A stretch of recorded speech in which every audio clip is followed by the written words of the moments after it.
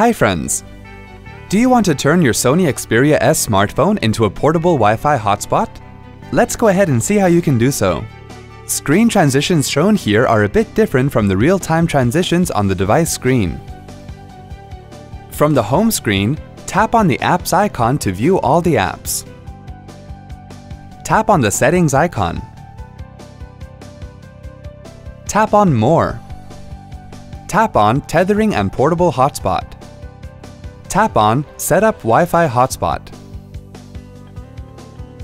Tap on the Network SSID field and then type the network SSID you want. Tap to select the security level you want.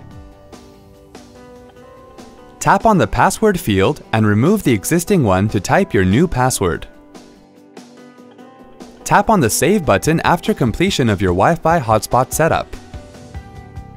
Now tap on Portable Wi-Fi Hotspot to start the broadcasting of internet. Tap on OK. Now all other devices will be able to access the internet using your phone.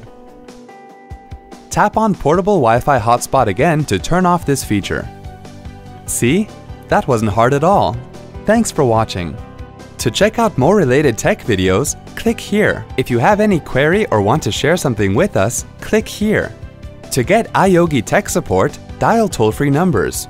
To stay empowered technically, subscribe to our channel.